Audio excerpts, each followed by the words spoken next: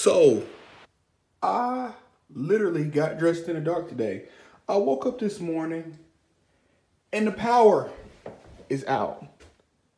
The power is out all over the house. I woke up about 2:45 and I was just like, man, it's really quiet. It's like, why is it so quiet? But I couldn't figure it out. And so I got on my phone, I was looking, it was like 2:45, and I was scrolling and I was just like, my internet is acting up again. Darn Spectrum. The internet always seems to go out when after I pay my bill. But anyways, I was just like, wait, my fan's not on. No, I know what it was. I went to turn on my lamp in the bedroom and I said, wait. I said, the fan is not, the lamp is not on. And then I said, wait, the fan is not going. So yeah, the power is out. So I got up right saying, okay, I'm gonna get up, I'm gonna get dressed for the gym because maybe they have power at the gym and I can charge my phone at the gym. Drove to the gym, no power whatsoever. So I literally got dressed in the dark. I don't know how my face looks. I don't know if I got all the eye boogers and the crust around my mouth, but hopefully I did. I can make it to work, but I do need to stop and get some gas, but there's no power, so you can't get no gas. So maybe there'll be gas indicator or power indicator, I should say.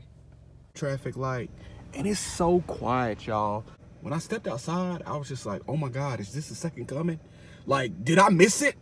Because if I missed it, please come back and get me. Or like apocalypse type. I don't know. It's real quiet though. Everything is so dark. This is Walmart. Walmart didn't even have power. So it must be the whole city. Y'all, I'm finally out of the dark ages and into some civilization, thank God. But no, I knew the next city over would have power, so I wasn't too much worried about that. I'm here at the gas station finna get gas. Y'all, the good thing about this, I made it to work an hour early, which that means I'm gonna leave an hour early, which I was gonna do that anyway.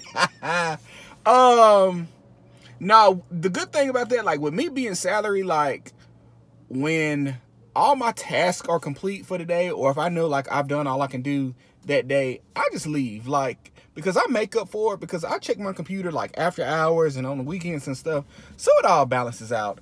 I'm actually though, like I could have stayed at home and waited for the sun to come up instead of like fumbling around in the dark.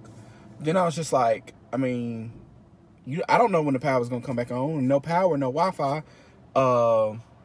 I might as well go to work. I'm actually gonna go get up under my desk. I have a secret hiding spot under my desk, and I go and take like 30-minute naps, like during my lunch break.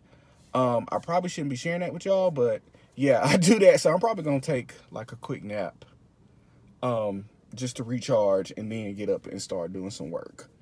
Yeah, this is how my morning is going. Good morning to everybody, and happy Juneteenth.